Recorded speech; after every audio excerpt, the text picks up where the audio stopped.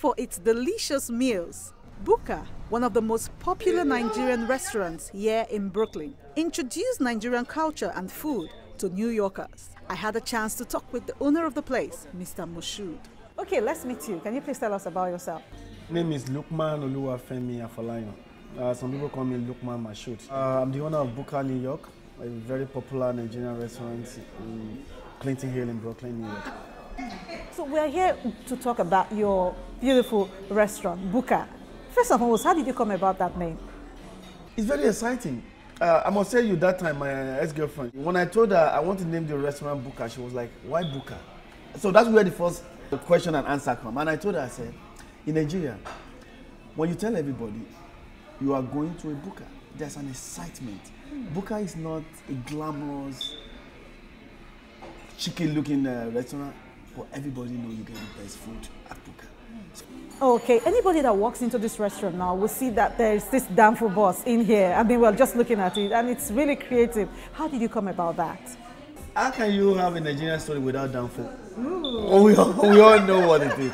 Danfo is it's a character. You can't talk about Lagos and not talk about the danfo driver, the attitude, everything that happened inside it. So it's so exciting. And when the idea came, when we were trying to renovate the restaurant about 6, 7, 8 months ago, a friend of mine called me in, and I was discussing with him like why we don't have a slice of danfo in the front of the restaurant, so that when you want to walk in the restaurant, you just go through the danfo to walk in. Then we find out there's going to be a lot of legal stuff and stuff. Then one way I'm like, why would you just bring it inside? And the guy said, yes, let's go. He said, did you read the name on it?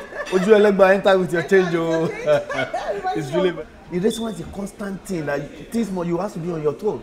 If you come here 10 times and you have a good edikaikon or F4, and you come here 11 times, it was too salty. Not only you not coming back, you're telling all your friends. Are your customers restricted to just Nigerians, or you have people from, all over visiting this place? Good. If you wait another 1-2 hours, you might not even have a seat that's in Nigeria here. People that come and have food.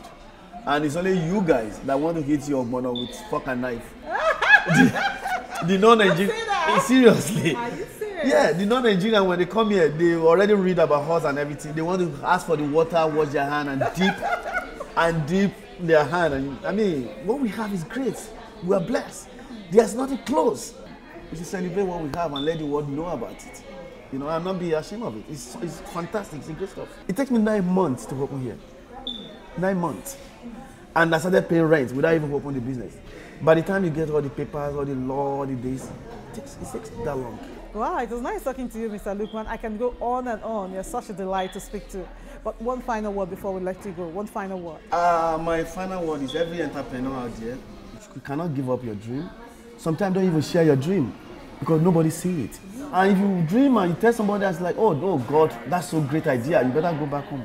Because if it's so great and very creative, it should tell you are crazy to want to do that. Every time somebody tells you it's crazy, you know you're on the right path. So it was nice talking with you. You're welcome.